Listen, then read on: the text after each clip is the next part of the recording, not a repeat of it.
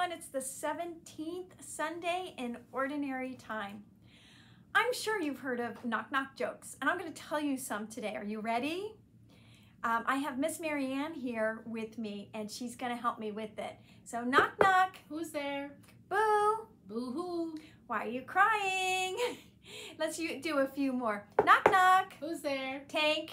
Tank who? You're welcome. Knock-knock. Who's there? Canoe. Canoe who? Canoe, come out and play. Knock-knock. Who is there? Orange. Orange who? Aren't you glad this is my last knock-knock joke? So the Bible tells us about a time Jesus was talking about knock, knock, knocking. So I'm going to go ahead and read the gospel, and some of it is going to sound very familiar to you, but go ahead and just listen to what Jesus has to say to us today. So a reading from the Gospel of Luke. May Christ's words be on my mind, on my lips, and in my heart. One day, when Jesus was teaching his disciples about prayer, he said, "When you pray, pray like this. Father, may your name be kept holy. May your kingdom come. Give us the food we need each day.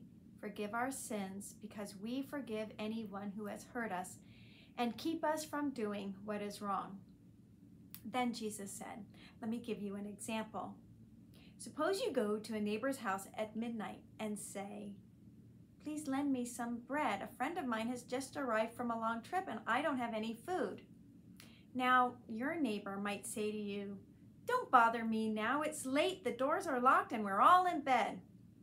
But if you keep asking, your neighbor will get up after a while and give you what you want."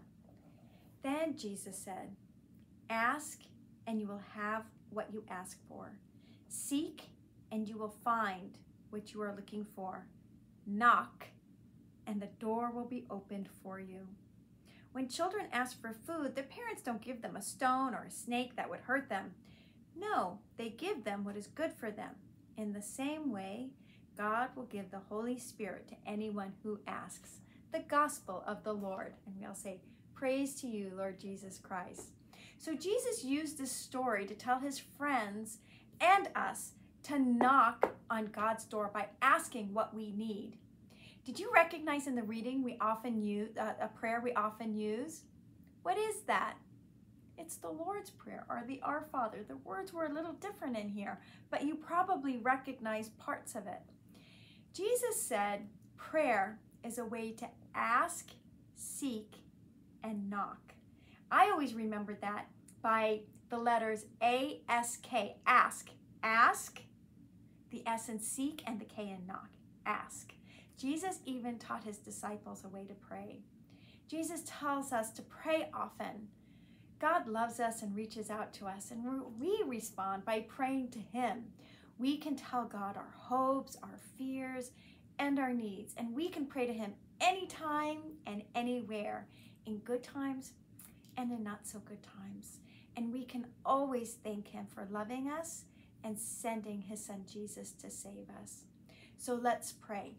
In the name of the Father, and of the Son, and the Holy Spirit. Amen. For the church, that we may be open to God's generous love and be filled with gratitude for all the ways God has provided for us, we pray to the Lord. Lord, hear our prayer. For all who bring food to our table each day, that God will bless abundantly those who farm the land and all who provide the food we eat, we pray to the Lord. Lord, hear our prayer. And for all those things we hold in the silence of our hearts, we pray to the Lord. Lord, hear our prayer. So let's finish today with the prayer that Jesus taught us in our reading today, the Our Father.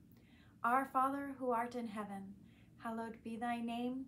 Thy kingdom come, thy will be done, on earth as it is in heaven. Give us this day our daily bread, and forgive us our trespasses, as we forgive those who trespass against us. And lead us not into temptation, but deliver us from evil.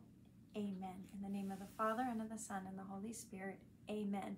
I wanted to let you know that the registration forms for class next year are now available on the Faith Formation page of the parish website.